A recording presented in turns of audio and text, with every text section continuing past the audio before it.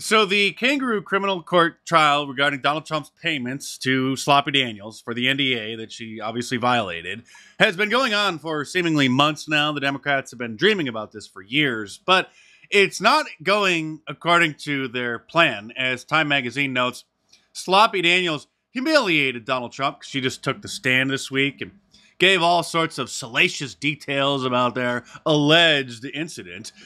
She also may have helped his case, they note. Tell us, Clown News Network, how disappointed were you after she took the stand? But the cross-exam, boy, her responses were disastrous. I mean, do you hate Donald Trump? Yes, of course she does. That's a big deal. When the witness hates the person whose liberty is at stake, that's a big damn deal. And she's putting out tweets, fantasizing about him being in jail. That really undermines the credibility. The fact that she owes him $500,000. She, by order of a court, owes Donald Trump $500,000 and said, I will never pay him. I will defy a court order. The defense is going to say she's willing to defy a court order. Why? She's not willing to respect an order of a judge. Why is she going to respect this oath she took? So I thought it went quite poorly. And her former attorney, Michael Avenatti, who is sitting in prison right now on related matters, says that Sloppy falsified business records to avoid paying the Trump court-ordered legal fees because, you may recall, the entire case that Michael Avenatti filed against Donald Trump for her, they lost. And so she has to pay Donald Trump's legal fees, which are hundreds of thousands of dollars. Tell us, Jeffrey Lubin, who was rehired by CNN despite his little incident on the Zoom call with some of his colleagues. Tell us how you think this case is going for the prosecutors. You know, because Michael Avenatti filed this libel lawsuit against Trump that the judge in California said was frivolous. He awarded attorney's fees to Trump, which is assessed against the client, not the lawyer. The amount she now owes him with interest and penalties is $670,000. She owes Donald Trump $670,000. You can see why that makes someone really angry.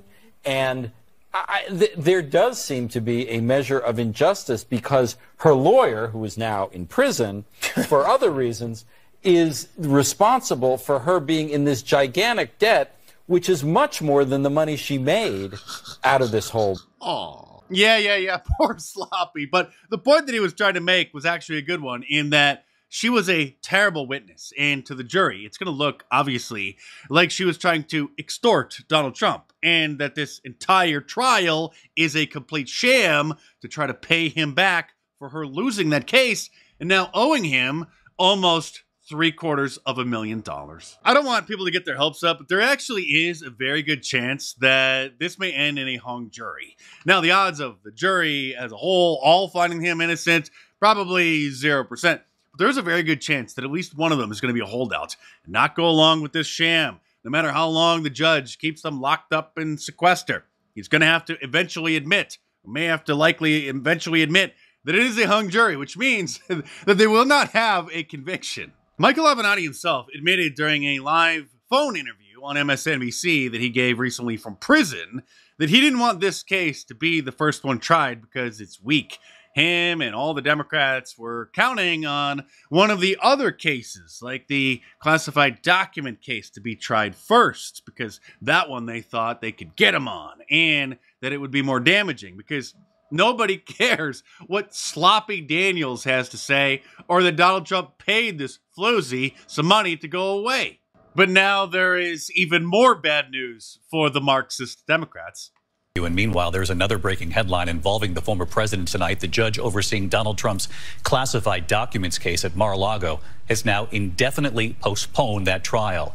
Is there any chance this now happens before Election Day? Let's get right to our Chief Justice correspondent, Pierre Thomas, live in Washington. Pierre, what have you learned? David, the likelihood there will be a trial in the classified documents case before the election is fading fast.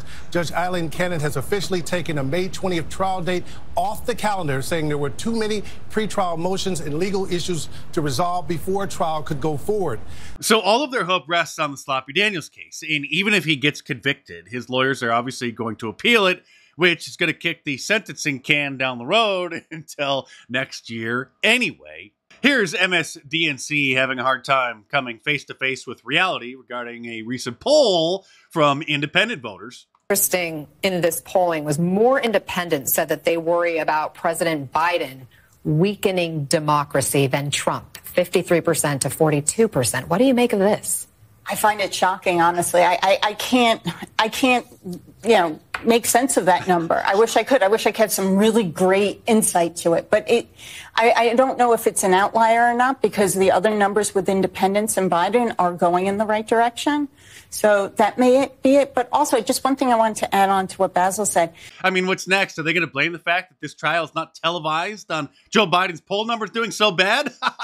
Oh, wait, what's this? This trial's not on TV. You guys do a great job reporting what's happening. But if there aren't those images coming out of the courthouse, people feel like they know this story. We've heard about it for a long time. So it doesn't surprise me that they're not interested. Well, thank you both so much for being here, Basil. They can't turn the trial into the media spectacle that they hope because cameras aren't allowed in the courtroom.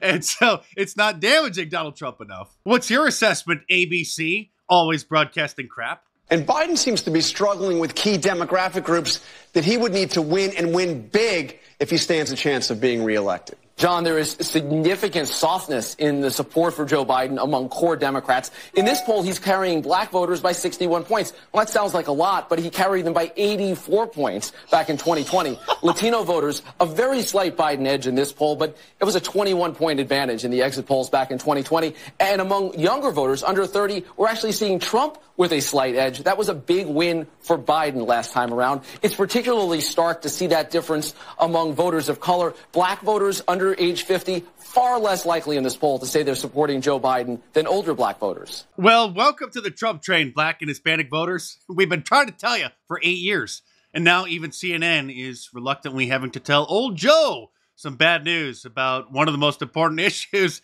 this election. So when you talk about the economy, of course, it is by far the most important issue for voters.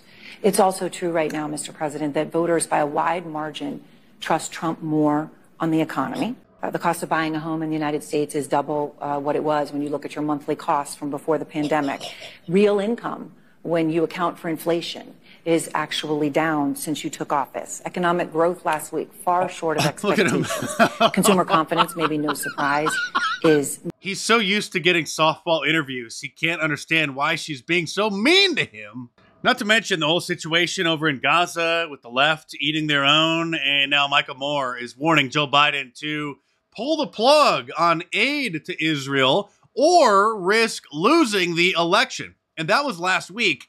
And old Joe is listening. And he now said that he is not going to supply any more weapons to Israel if they invade another region of Gaza called Rafah to, well, obviously ethnically cleanse it. But they don't want to admit that's what their plan is. And so they're just using generic terms about another major offensive in Gaza, in the Rafah area. And this is a very nuanced situation because you can be sad about the humanitarian crisis in Gaza. You can be opposed to funding Israel or their obvious ethnic cleansing plans for the Palestinians.